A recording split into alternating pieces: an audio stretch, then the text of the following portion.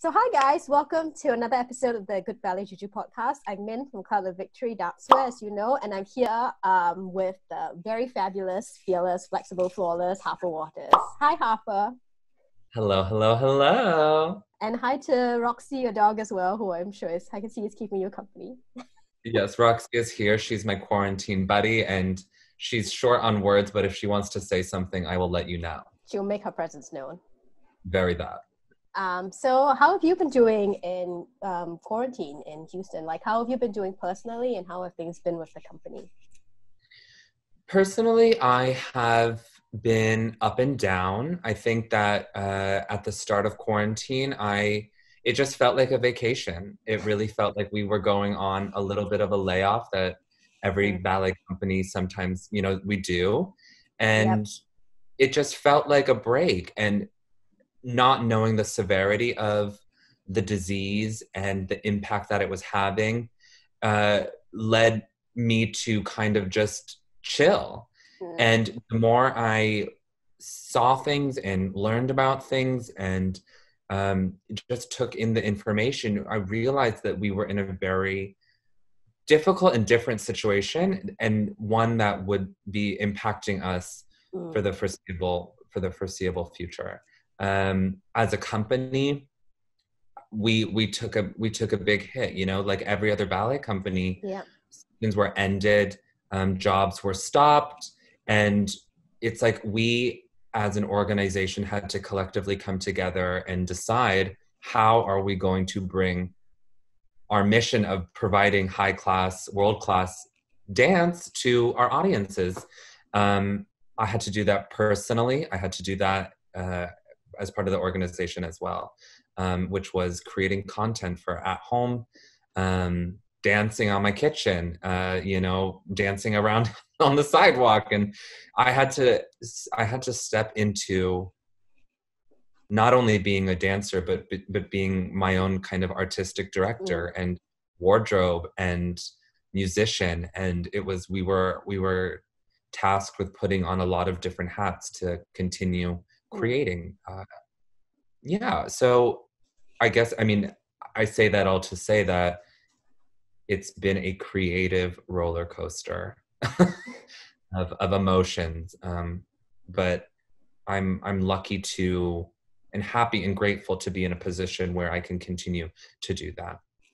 And so, when you talk about having to, like you said, like having this creative roller coaster, how are you managing to be creative during this time? Because, we are not around other people to say brainstorm ideas off or just create with, when you're creating content by yourself, like it can, it's probably not as, and it can be more mature, not as enjoyable. So how are you finding ways to stay creative, and has that been a challenge for you?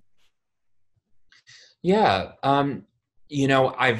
I've been able to do a lot of self-reflecting in this time. And one thing I discovered is that, as a dancer, when I step into the studio, it's my job to take the steps and to create something. And when a choreographer is in front of me and gives me the moves or idea to try something, I not only have to execute that, but I have to think about what I'm trying to say and with the steps. And I tried to take that into the content and just my thought process during quarantine is, what am I trying to say, and how am I going to say it now that I can't fully dance in the studio, and just respond to what was going on in the world.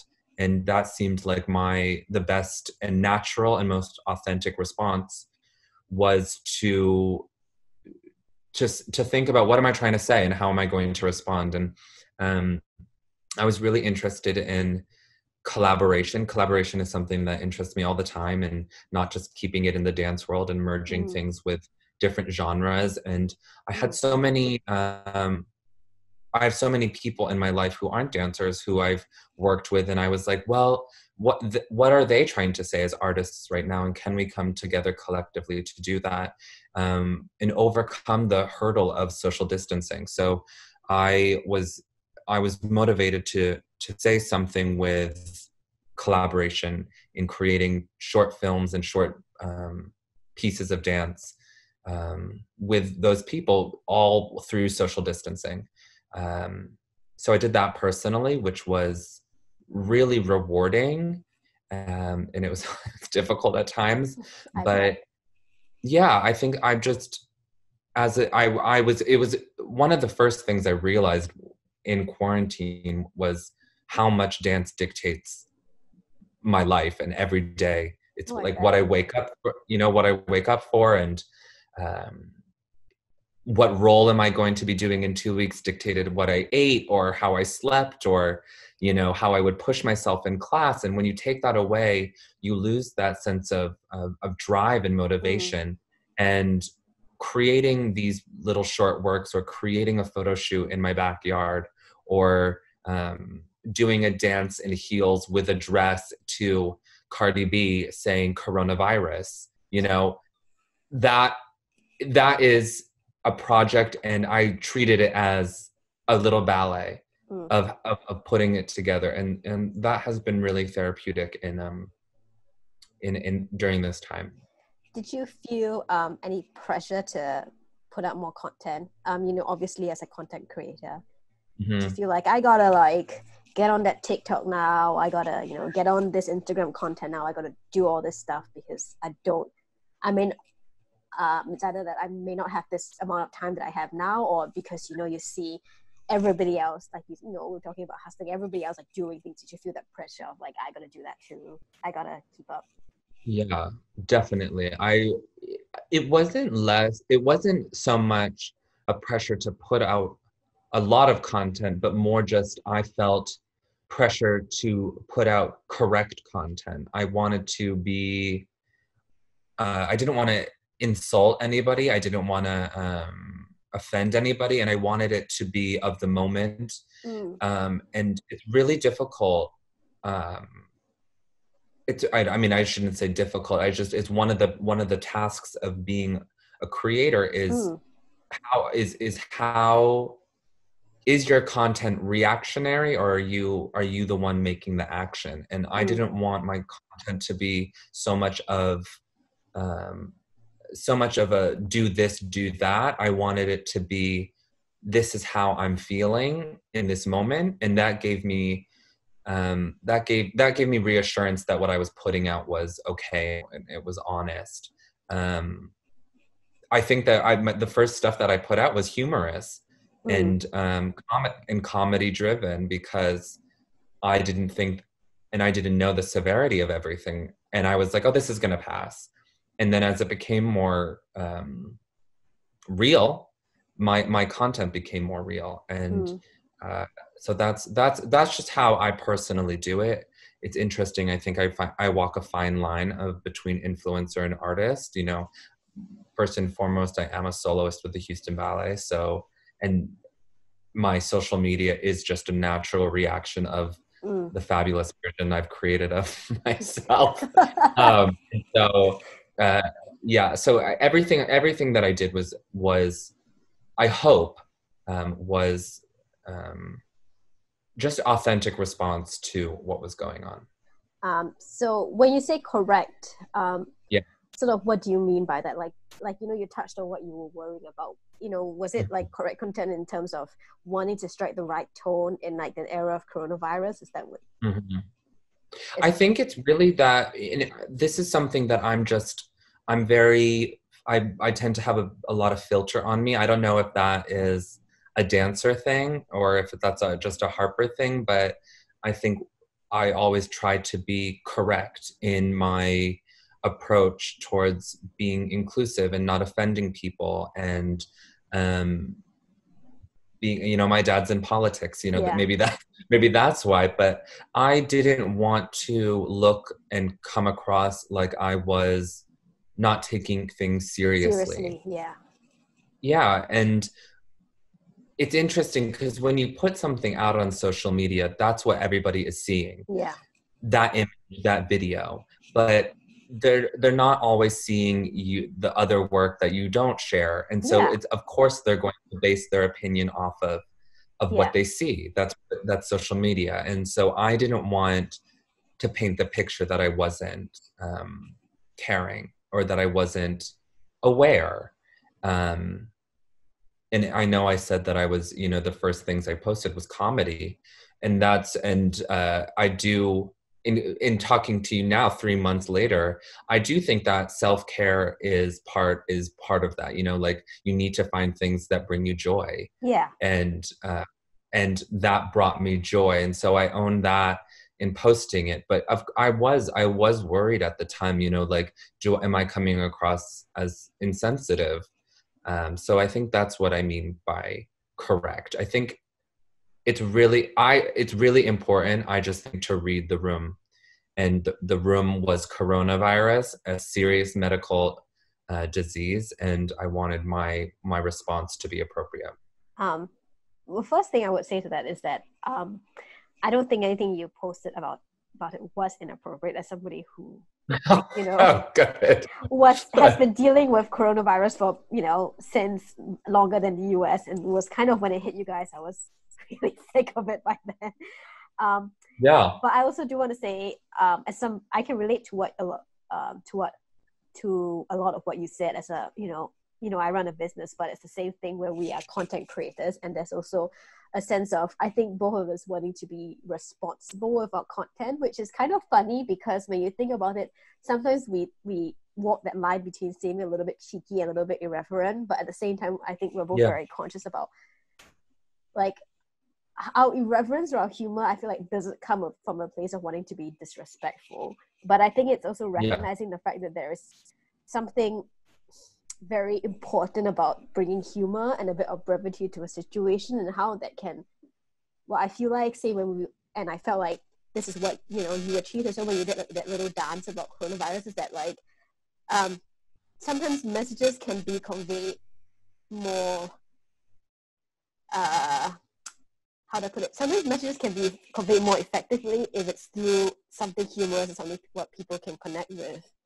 And also, I think it brings some amount of, like, comfort to people, because even in, like, a very serious situation, you got to be able to laugh at it. You got to be able to find some humor in it while acknowledging how something is still very serious, because Definitely.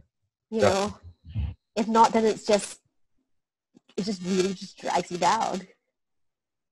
Yeah, and I think that it would also be really obvious if all of a sudden I just started reading medical facts on my page, and it just wouldn't.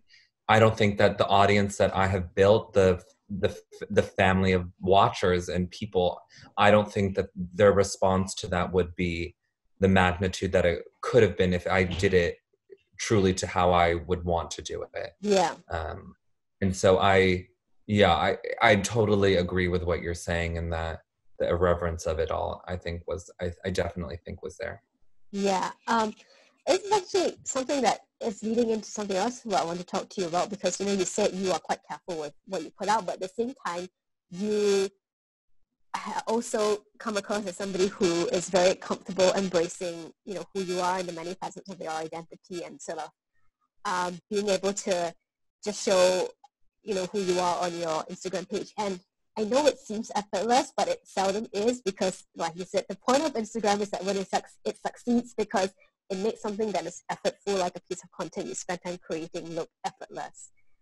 And that's when you succeed. So for you, how did you find that confidence to, I guess, put out who you are and talk about who you are and your identity, not just as, you're a Black male dancer, you can, and that's something you've fully leaned into, which I think is fantastic, but also not just that, but you're also an individual in terms of you are being Harper Watters and you are being you. Is that something that you had to learn how to like find that confidence to do, or is that something that you've always been comfortable with sharing and accepting that, all the different facets of yourself? Well, I mean, the short answer would be that I just found that when I accepted who I was and shared that authentically, my dancing got better. Right. And so, and it was, that's the short answer. The reality is that I'm still learning to do that. And I joined the company in 2011, it's 2020, and I'm still learning to find my voice. But the process, I really found a lot of parallels between my social media and my dancing. Right. And the response of people, the overwhelming response to me running on a treadmill in pink heels, or me kick splitting with all my friends all over, like the dance studio, what that reaction, that was more me. And I was like, okay, well, how do I then translate that into my dancing, right? Right. I'm not going to run out on stage and do Prince in pink heels. That's maybe in a few years, but that's the other version of Nutcracker. Sorry that, yeah. But like, it's learning, it was learning how to bring more elements of who I was. And there's so much that plays into that in you see the dancers at the top, you want to try and emulate that. I didn't see dancers of color who were queer at the top. So as a young dancer, I thought, okay, well, I have to turn the volume down on these certain qualities and try to be something that I saw at the top. Not taking away from their talents, I just thought that that's what I had to do. That you had to fit a mold. I had to fit the mold. And one really kind of experience that really stands out in my career was in 2015. Stanton, our director at Houston Ballet, he chose me to represent the company for the Princess Grace Awards. And part of the audition or, like submission process is you have to film a solo in one take, and not necessarily live, but you have to film it in one go. And so I would rehearse it with him, and I fell out of a turn in rehearsing it with him. It was a solo by him.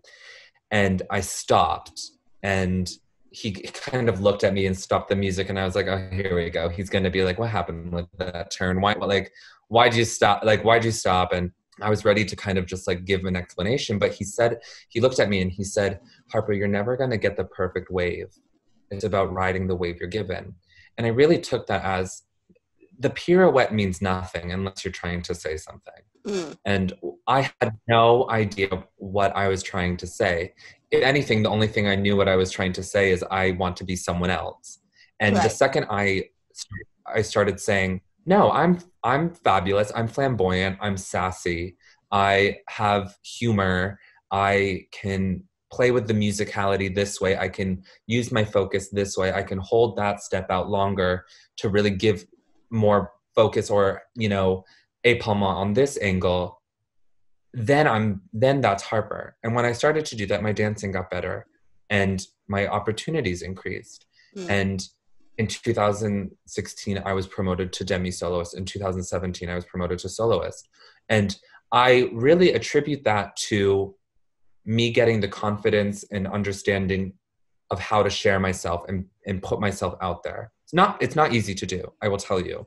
I still to this day get uncomfortable doing solos, or what are they going to say? But in my frame of mind is also, you are the person that they're watching in that solo. You are the soloist right now. You have your opportunity.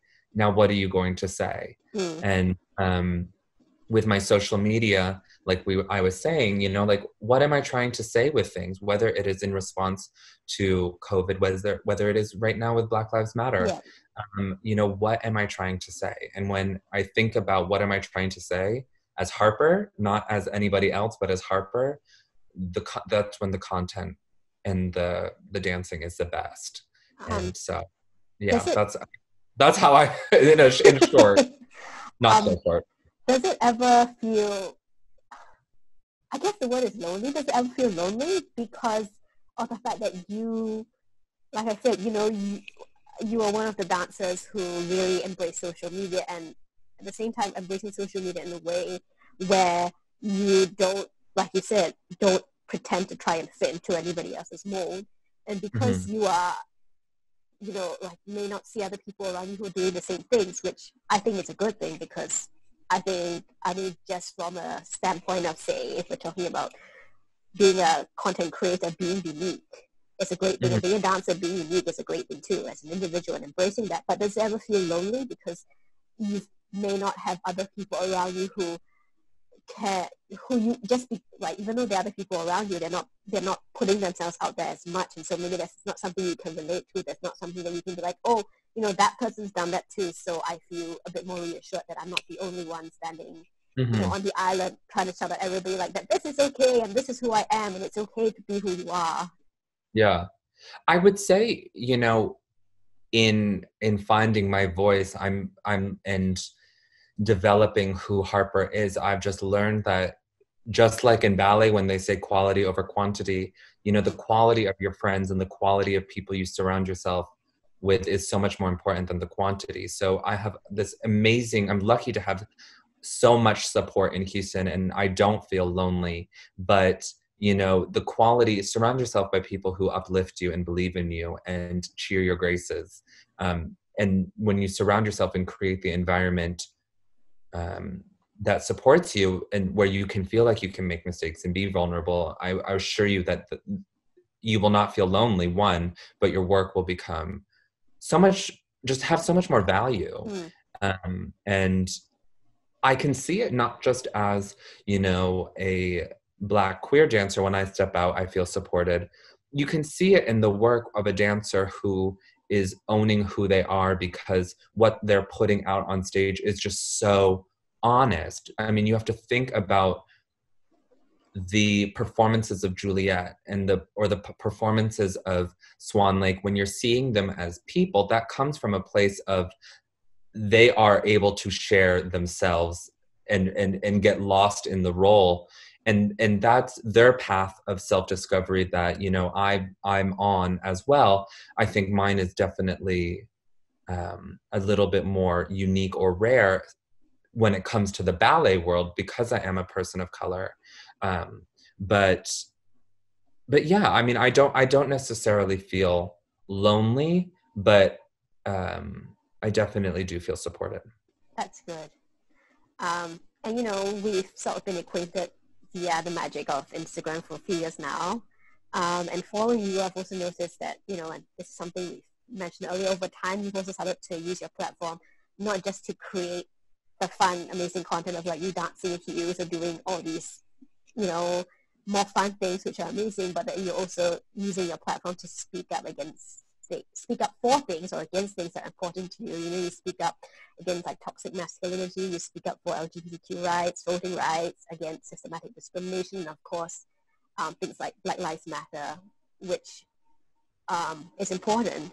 Was this a conscious decision that you made to sort of speak up more? Because I think we've had like a private DM about this a little bit, where I was saying that it's almost easier for us as like individuals and businesses as brands to be more careful with what we say and to be less overt with how we say things, because when you speak up and you take a stand for things, you're making yourself more vulnerable and you're opening yourself up to criticism, because there will be people who disagree with you. And so it's easier to just play it safe and just be very safe about things, as opposed to saying, no, I have a responsibility because I have a platform and I want to use it in a way that I think is meaningful. So for you, was it a conscious decision to speak up? And how do you decide how and when to say something?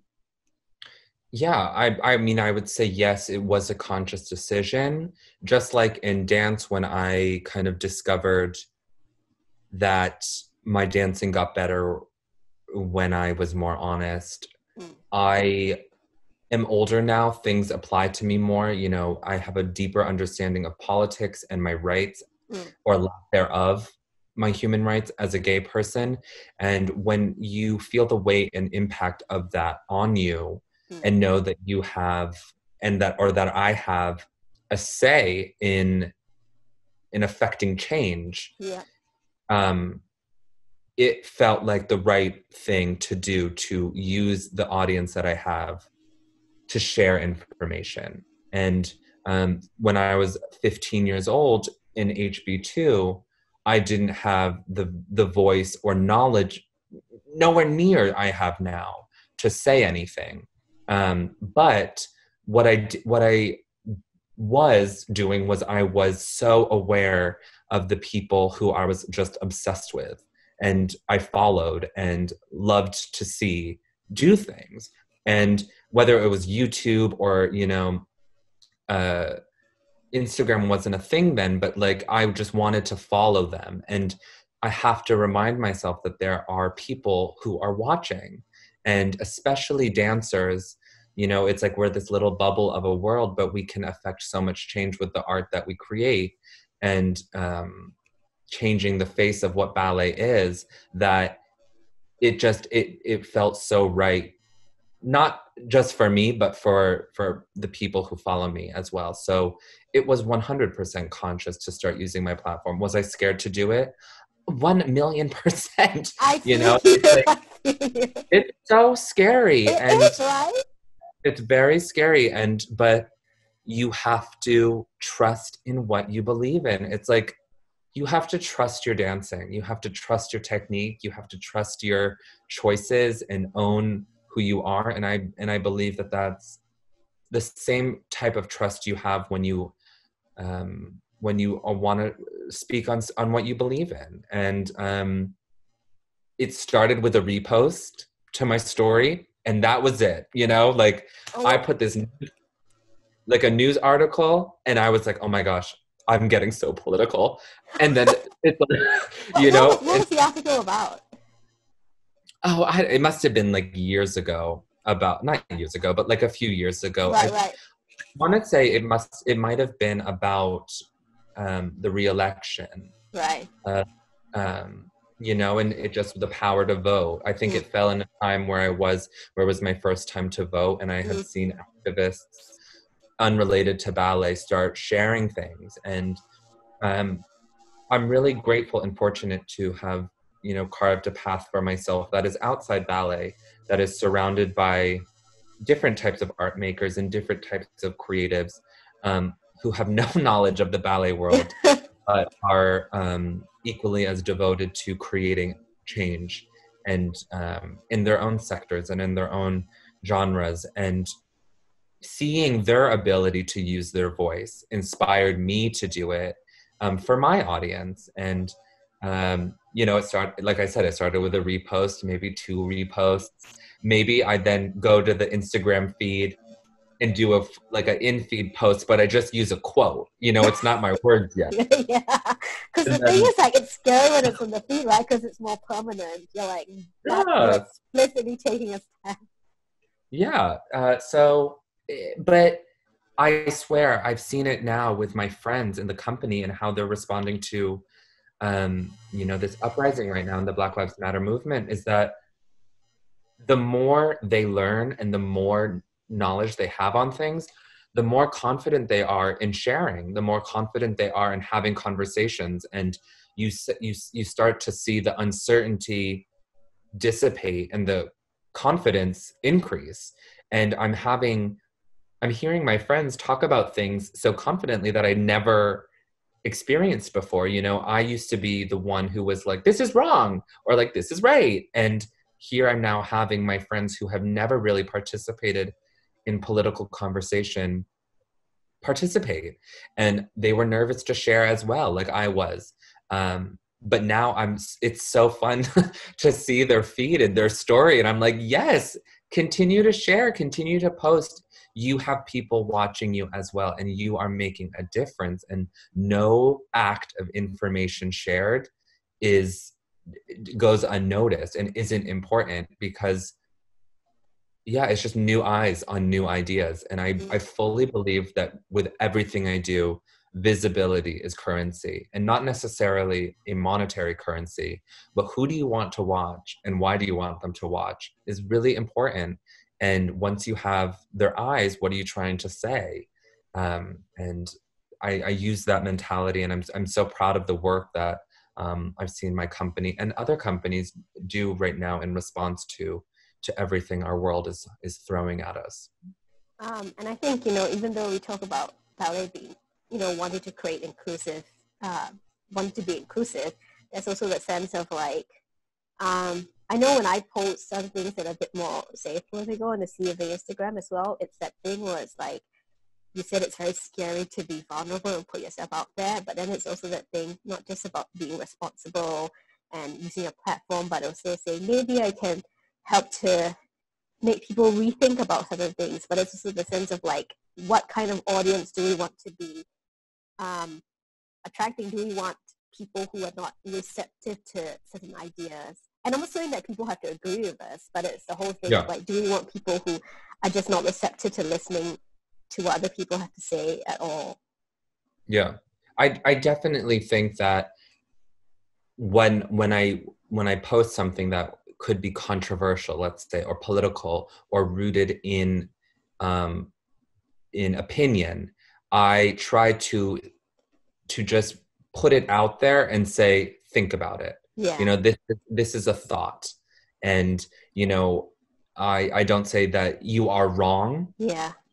For your opinion, but here is my opinion. Yeah, this is what I believe in, and this is what I feel is important. This is what I believe in. And yeah, and you know, it's in just hearing myself talk about it, I find it interesting that I say that it's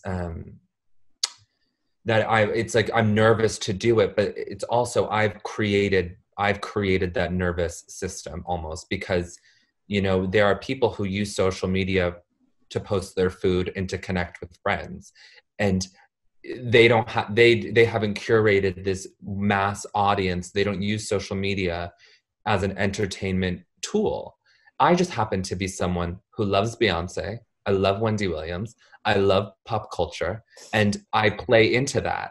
You know, I play into those avenues of mainstream media, which has resulted in a popularized account for me.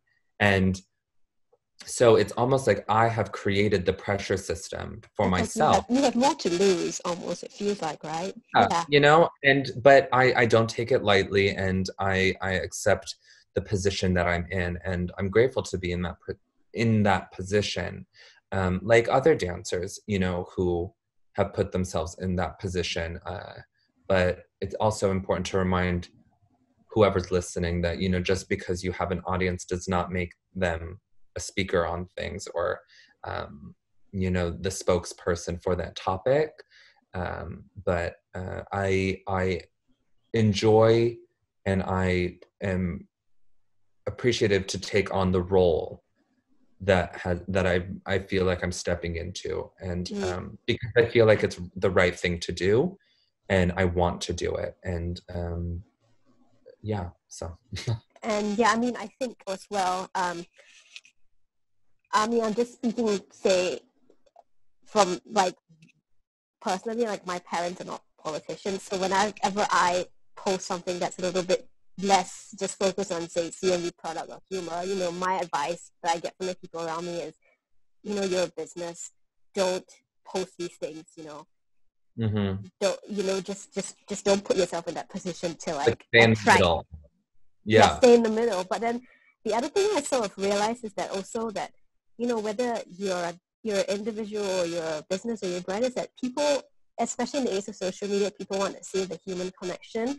They want to understand who you are, and they want reasons to support you and to root for you. And part of that is, like you said, being vulnerable, whether it's speaking about issues or showing, like maybe as a dancer, showing the process of while you train, or as a business, showing how it works behind the scenes, and, you know, the things you believe in, because these are the things that help people understand a little bit about who you are and see you as a human and as a person, as opposed to just seeing, say, you with like a crazy arabesque or something.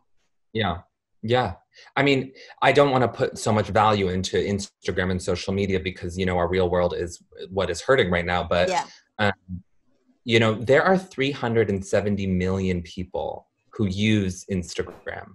That's how many followers the Instagram account has. So if you think that, you know, by sharing yourself authentically or honestly, you're not going to have people, there are so many people out there who are waiting to see the content that they resonate with and they respond to.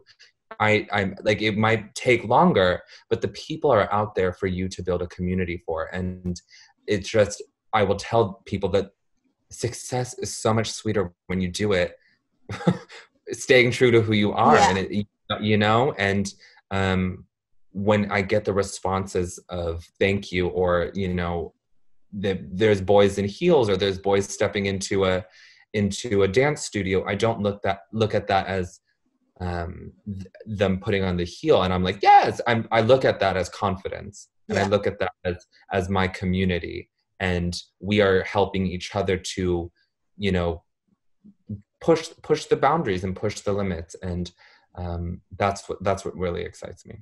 Yeah, I think you did raise an important thing that we all have to be aware of, that social media, you know, as much as it's given us both lots of opportunities to connect and to, you know, build up and like to find opportunities, like whether it's financial or otherwise, it's, you know, first of all, not the end all and be all of everything. Yeah. Because like you said, there is a whole life outside of it, and it's something we should be careful not to get caught up in overly and put all of our worth into that.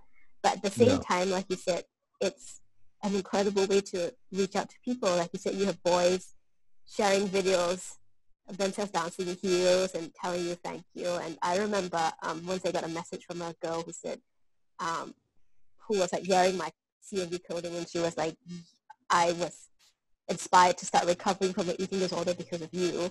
So there is a certain power in it. Yeah. Like social media. 100%. Yes, and you are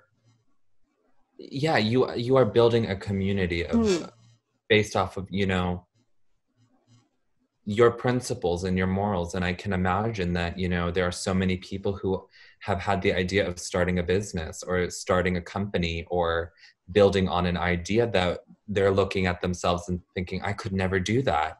Yeah. And the thing, look at it, you can create such beautiful dancewear and a love for Roberta Ballet. Always. That's a dream collaboration. I have yet to meet him yet. So me too. I'm like, I've been close. I've been in the same building as him. Same building. 6 degrees of separation. Now we have to say 6 feet apart, but you know. 6 feet apart. But I'm sure it will happen, you know. Once the apocalypse is over, we will both meet Roberto. We'll go together. Okay, you can go first. You know, all I want to do, really, people are like, what are you going to do when you meet him? I'm like, I just want to touch his abs to see if they're real. Maybe break some cheese, grate them on to see if it works. And then I'm done. I'm good. And then you sashay away. Yeah, I've touched godliness. I'm good now. I've touched perfection. Good now. Amazing. But yeah, I think it's the thing of like you said, social media is not the end all and be all, but it is a medium to connect with people and build a community. Yes, I fully believe it's how you use it. Yeah, it's how you use it. I will defend it. I see the negative sides, but I also am a product of the positive sides. And I have been able to connect and reach so many people that I never, ever would have had the opportunity to do. And the projects and collaborations and has given me the confidence to be the dancer and person I am today. So I fully believe it's how you use it. Yeah. Yeah. And I think I hope what we're doing, people like you, and what I hope I'm doing is trying to like drown out the negative side of social media by like using it in a way that, you know, hopefully is more positive. And I think part of that is reminding people again that it's not the end all and be all everything. It's just a tool. Yeah. And it's how you use it. But you know, speaking of that, that's two things I want to ask, which is, I mean, how do you deal with criticism and, you know, trolls? Because like you said, the thing about speaking up and being vulnerable is that you will get people who dissent, and some people dissent in a very polite way, and some people, again, you know, this is the problem with the internet, where people will say things to you that they wouldn't otherwise dare to say to you face to face, because it's just easier to write it out on a keyboard. How do you deal with that? And is that something that affects you personally, to read comments like that? Mm-hmm. It affects me, but I'm also someone who's very strong-willed, and a lot of my friends will tell you that I'm very quick-witted, and I love to be shady and read people. So I believe that. You know, so I hate name calling, and I hate making fun of people. But I do think that if you can insightfully respond, why not? And if you can't, then delete and block and keep it moving. it's their problem, it's not yours. And but also you're being disruptive, that creates change. When people are uncomfortable, they show it in different ways. And I believe that you can't have change without people becoming uncomfortable or disruptive. So sometimes, I'm not looking for the trolls to comment. So I'm like, yes, I'm doing something right. But I feel like I'm disrupting, and they saw my post. They saw me today. And what did that do? What did that change in their mind? And that's sort of how I look at it. But I'm hesitant to engage. I do find it entertaining sometimes too. but in reality, you really shouldn't, because it's so poisonous. And it is one of the downsides of social media, this opportunity to just freely critique. And it's unnecessary. But if everything I do is for inclusivity, diversity, and to empower by example. And if I want equality, I'm not going to get that by shutting people out. I'm just not. Yeah. So I try to approach my interactions with everybody with that mentality. And so, responding with hate or aggression, I'm not good. I never would do that. But the harsh reality is that there will always be people who don't agree with you. Yeah. So just let them don't agree, and keep them on the side. Like you said, move along. Because I do notice that when you have responded, you usually do tend to respond constructively, and you leave very thoughtful comments which are firm as to what you believe in, but they're not, like you said, hateful. And I think that's very important, because, and this is something that's easier said than done, but it's that whole thing where you're not going to get people to see where you're coming from if all you're going to do is to shout at them, because the response for them is to shout back. And I know it's easier said than done, because my parents and I don't always have the same opinions about things politically, and so there's been a lot of shouting across each other as opposed to having discussions. But I think that's something that's really important to sort of keep in mind. Yeah. I mean, I 100% agree. I 100% agree. But then the other thing I do want to ask you is, because, and I think I do want to ask you this because, like you said, your dad is a politician. He's doing a great job at what he is doing. Is how then do we surround ourselves with people who support us, but also be very aware not to just be in an echo chamber? Because it's very easy, on the other hand, to just only have people who agree with you.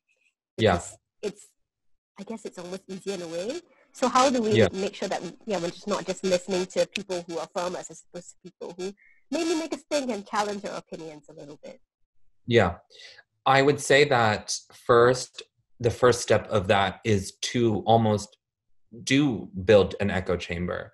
Be aware of who is around you when you feel good, who is around you when you are laughing, belly laughing, who is around you where you are unaware of what, you're not thinking about, am I being watched? Am I being looked at? To be aware of where you are and who's around you when you feel your best is very, very important, because self-care and self-confidence is vital in even having the guts to go out and confront people who maybe don't agree with you. So I would say the first thing to do is build this sort of echo chamber of, okay, I have this security blanket of people who are listening to me, agree with me. Now, how do we create change? And I'm having to reflect on that right now. And I don't know if, with the Black Lives Matter movement, addressing racism in ballet and confronting people who have different ideas than me, and an understanding of the situations, how do you confront that? And it's really, I'm finding that I'm finding that trying to find commonalities or things that we have in common. How can I relate to you? What do we have in common to say that we are on the same playing field? Now let's discuss things. And just being open to, to change and being open to listening, I think is really, really powerful right now. I've been hearing so many honest stories. I've been speaking with the ballet right now and upper management, and I've just joined the board at Walnut Hill School, which is my old high school, Nice. um, in um, in confronting these issues. And I've just seen the biggest moments of change happen from pure honesty and people really telling their stories. And it's like these people who have different opinions, maybe they're like the trolls on Instagram, and you have to how you either have to say, are we going to have a real conversation? And if not, then keep it moving, because unless two people or three people are all willing to take their guard down and be open, then nothing's going to come from that. So, it's a learning process. I'm still learning. I don't have a direct answer No, I think it's tricky. It's tricky. in how to incite change. My dad, him being a senator and going into the House floor and in speaking, I just think it comes from an extreme confidence in what he believes in, and having unwavering dedication and diligence in that, and finding, our biggest call to action, I believe, as an activist, is to continue learning and to continue to push yourself and to learn and never get complacent. The more, knowledge is power. So I just find he continues to learn. He continues to put himself into uncomfortable situations, and that motivates him and pushes him to step down into speaking in front of conservative voices and opinions all the time. And he doesn't stop. And that's what's inspiring to me, to push myself to always learn so that I always have something to say. And I think when, there has to be a certain amount of humility that we have to have. Yes.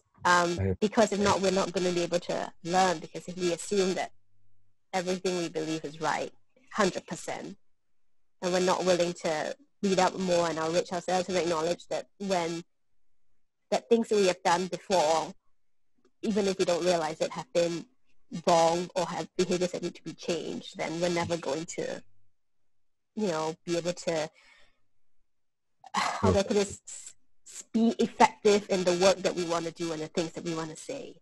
Yeah. I mean, I'm an only child. I have extreme only child syndrome where I think I am always right. I think the world revolves around me. And are you sure it doesn't? Really I don't. I mean, it might. It might. Yeah, it might. But I'm learning, and just in joining a new family or having a chosen family at the ballet. Yeah. I find that when something affects me, like when it's my problem, I'm like, everybody drop everything, listen to me. This is a big deal. And then when it's someone else, I really struggle. I'm like, get over it. I'm like, it's not a big deal.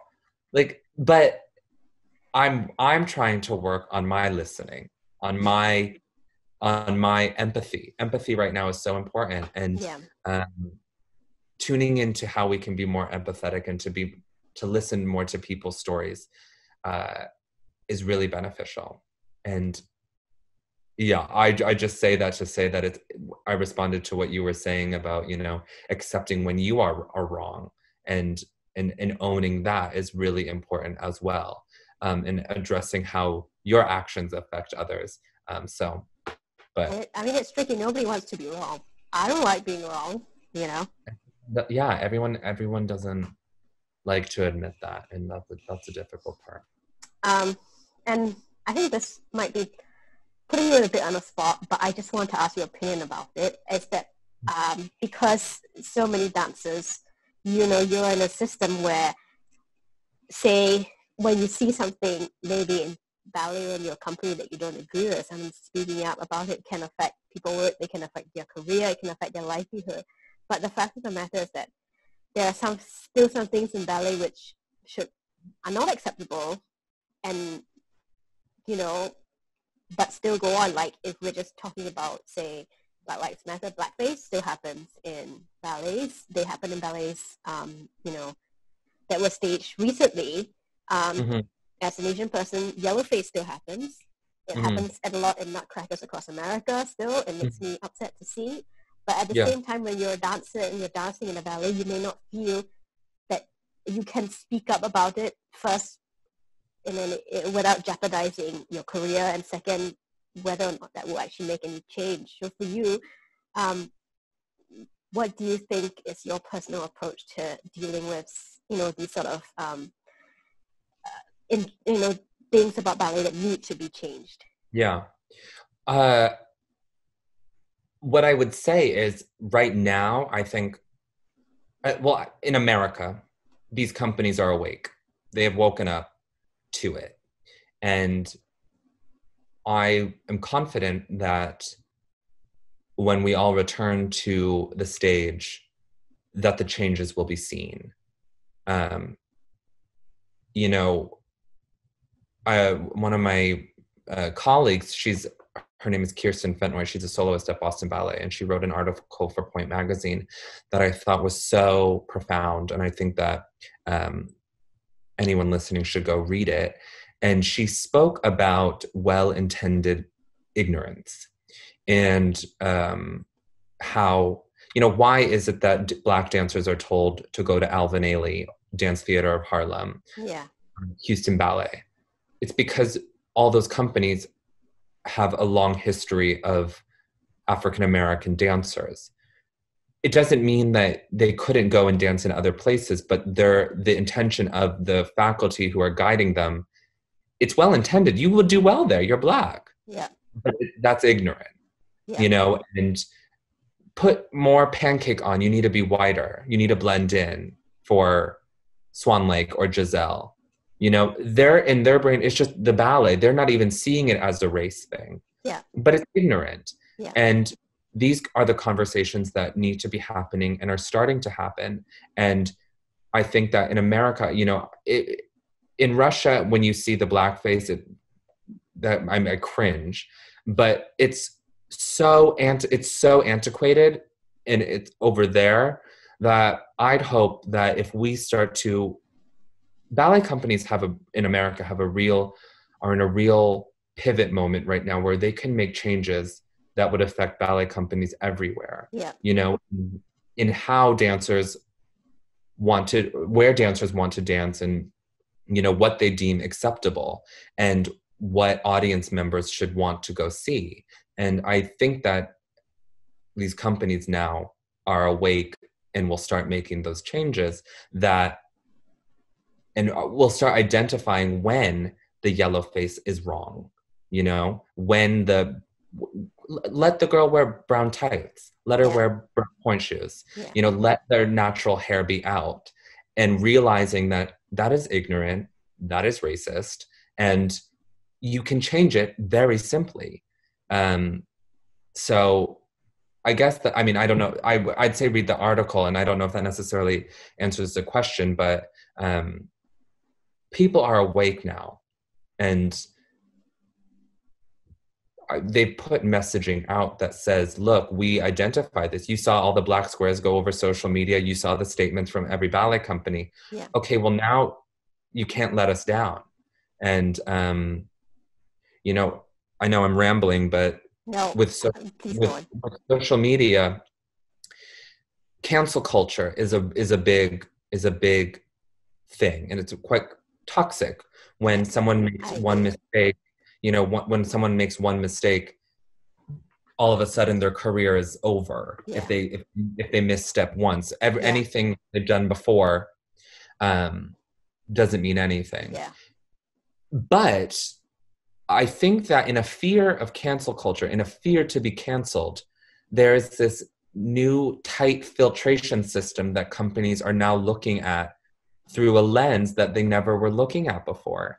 And it's like this silver lining to cancel culture is that brands, companies, dance companies, in an effort to not be canceled, they are looking at their behavior. Mm. And that is what this fear has instilled. Do I think it's appropriate on all levels? No, I think cancel culture is horrible. Yeah, But do I agree. I appreciate, and I think it's necessary for companies to now say, is this wrong? Will this be wrong? What will the response be if I do that? And that is change that needs to happen. Yeah, and I think just speaking as a perspective of an audience member, then, our responsibility then is to not, like you said, not cancel people, because I agree with you, I think it's very toxic, but there's a difference between canceling a company or a business or individual and holding them accountable. And I Yeah. think that's a distinction we have to make. And, you know, it's the situation where, you remind them of what the change they're committed to, but be receptive to hear what they have to say and to give them time to do it. But also, if they renege on it and if it's just hollow promises and empty words, that's when you are firm with your. And it's weird to say this as a business, but that is true. That's where you walk away with your money. Yeah. Yeah. And my dad, going back to him as a politician, he always tells me effective change starts locally, and then you reach national, and then you reach international. And it's very easy to scream, take away all these things that are racist. But if I believe that if these companies do it, if I do it, if I take it to my company where I'm from, let Houston Ballet be the leader in this, Yeah. or push San Francisco Ballet to do this, or Boston Ballet, or wherever. If these dancers who are passionate about it, I see it. I'm on Zoom meetings with dancers of color now, where we're talking about these issues and airing out our experiences, and then we go back to our company and we create this change. If you start where it is closest to you, I'm certain and I'm confident that will create the magnitude of change that needs to happen across the ballet world. We have to change the infrastructure of this Yeah. system, that what ballet is built on. Yeah. And it's yeah, we're a part of history right now, okay? We are a part of history. And it's what is so bizarre is that it's happening over Zoom. We're in a pandemic. I can't see these people in a meeting.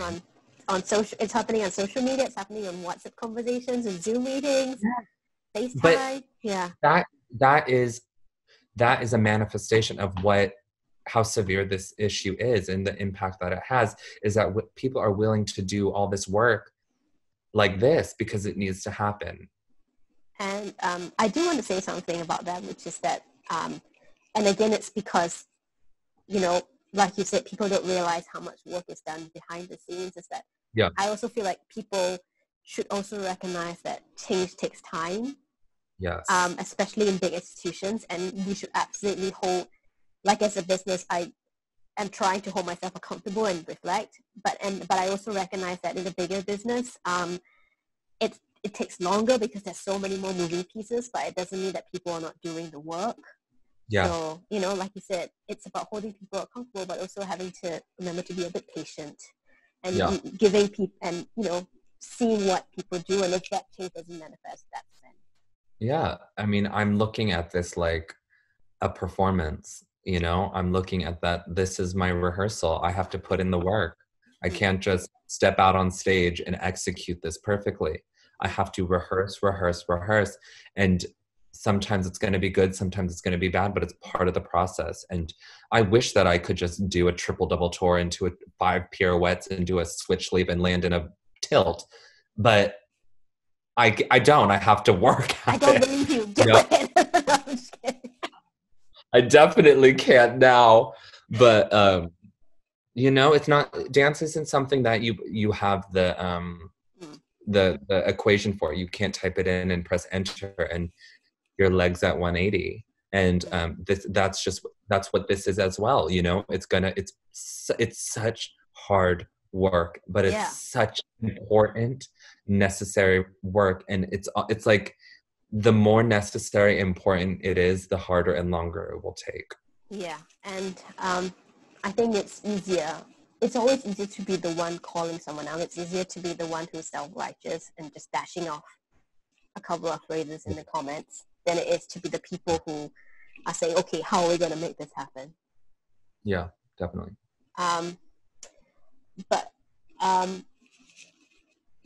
what are some changes that you would like to see happen in the ballet world? I mean, I'm sure there's a long list. I think that I in speaking with my high school and in the work that we're starting to do at Houston Ballet, I think that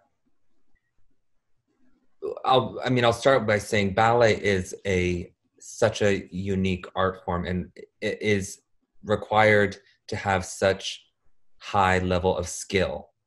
And I don't want to just get a role because to fill a quota, you know. I want my skin to be the reason I get a role. I want my talent to do that. So how do we do that? How do we increase our chances for people of color, for people of different genders, for sexuality, sexual orientation, ethnicities, race? How do we do that? But it's also, how do we get them the confidence? How do they know that it's even a possibility? And so the biggest change I think I would want is whether it's a mentor program or for more schools to be brought into our organization to see our rehearsals, for speaking opportunities, to come to performances, just to increase the chances of and let them know that it's a possibility. That whole royal family ballet drama with the prince, right? That's a reality for everybody, and young boys and young girls, and just it's like the umbrella of the dance world. Dance is weak, or dance is feminine, or you can't make a career in dance. Yes, you can.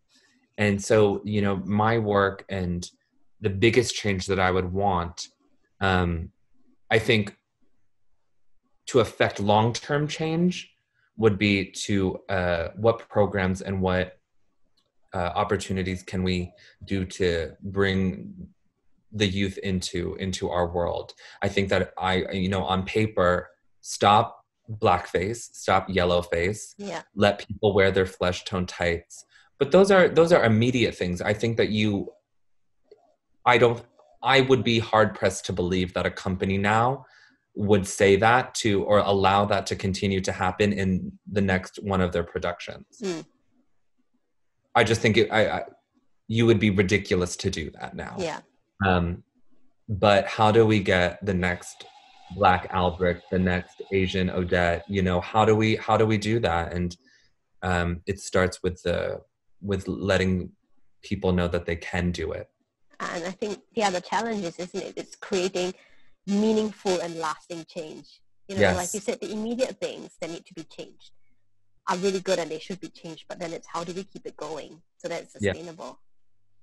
I just have 2 questions left for you, which is one, how do you stay grounded as somebody who is very Insta-famous? But you are Insta-famous. I see that, that Abercrombie ad and everything.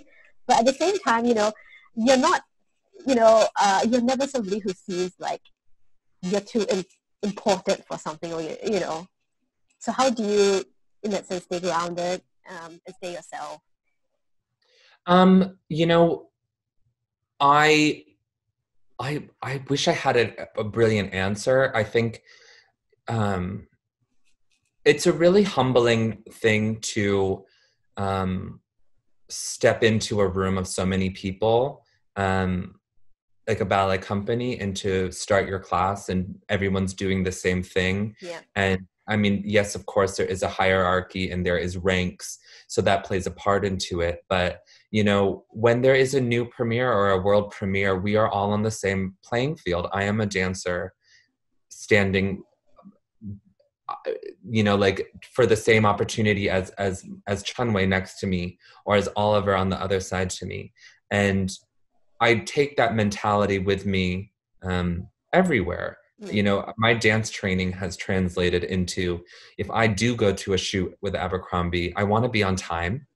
I want to perform my best. I want to be respectful of who's the team of people. You know, I want to be respectful to the dressers who are backstage. Yeah. So it's prepared me. That's who I am. I'm a dancer, and so I take that with me into every element that I'm now kind of dipping my toe into. And I hope that keeps me grounded. And I never ever want someone to meet me in person and say, "Oh, I thought you were going to be different." You know, I want them to, I want them to be like, "Oh, that is Harper." When it comes down to it, we're all people. Like, I mean, I would freak out if Beyonce walked up to me. Well, Beyonce We're is not people. Oh, she Beyonce is not people.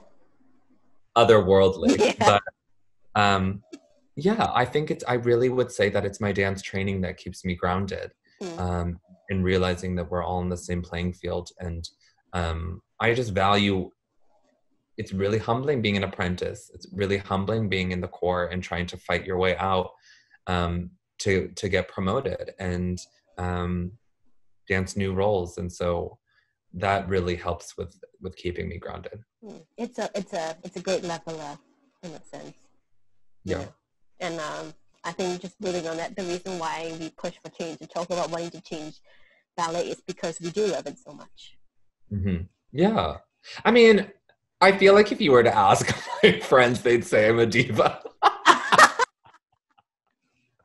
I mean, I could have my diva tendencies, but everyone loves a good diva. I mean, but it only comes out on certain days.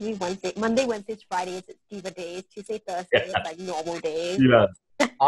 A healthy balance of diva I think is important to essential living. But no, I would be mortified. I would be absolutely mortified if someone ever said I was rude or condescending, or that would irk me to my core. I just try to be nice. Right? It's simple, but it's true. Be nice. And then last question is, since this is the Good Ballet Juju podcast, what are you doing to help yourself feel good and feel like the Juju, especially during this time?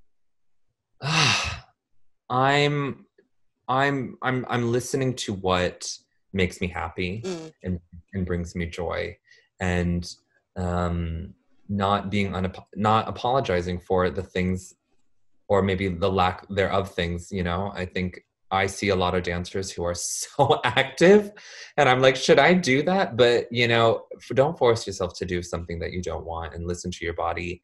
And but I will also say, and maybe this is contradicting, but just keep creating and keep making things and keep thinking and keep having new ideas, and allow yourself to have moments of pause and breath. But we're in a time where it's so important to own your thoughts, whatever they are. Not necessarily share them, but